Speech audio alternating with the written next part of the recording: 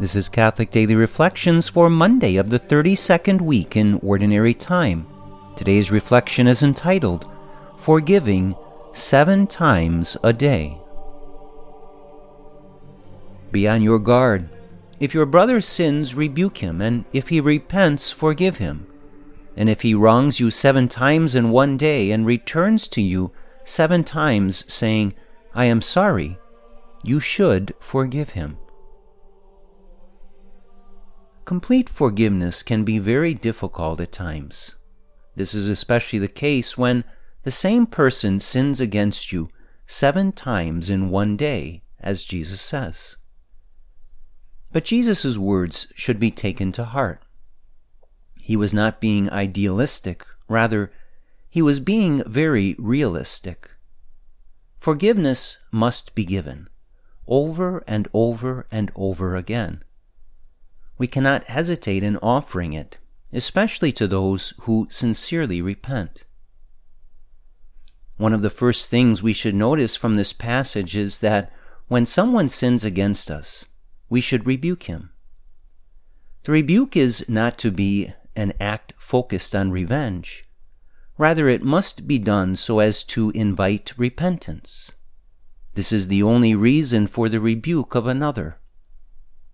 If we have a sense that someone who sins against us may be open to change, then we must offer them a rebuke of love.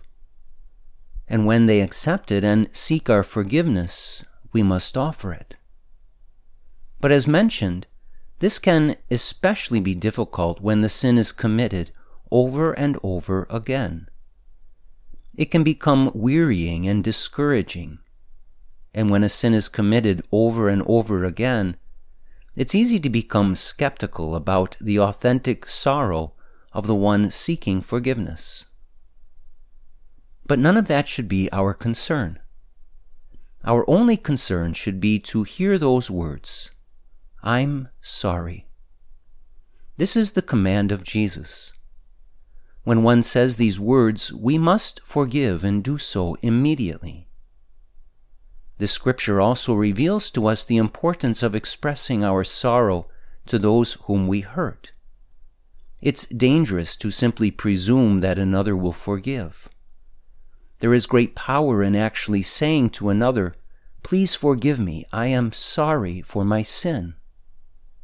Though these words may be difficult to say, they are words of great healing.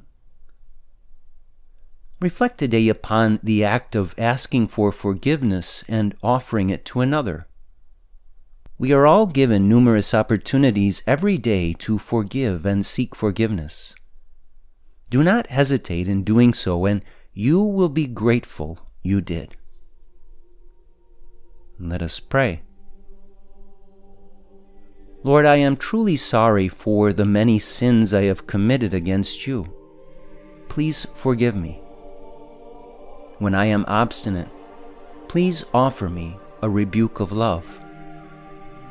When I need to ask forgiveness of another, please give me the courage to do so. Jesus, I trust in you.